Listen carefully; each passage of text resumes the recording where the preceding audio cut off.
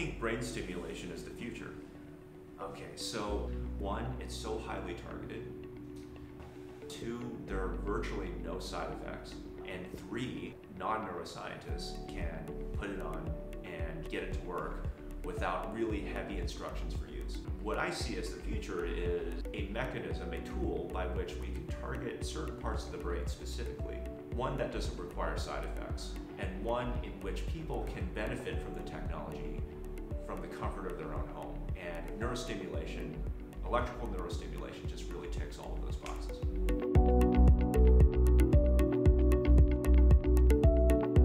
If you have this technology, why are you only using it for muscle movement? I love this question.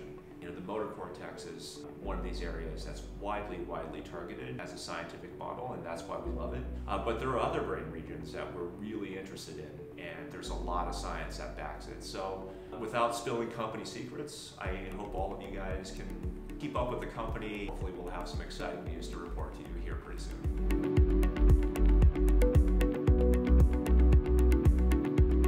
Where do you see Halo in 20 years?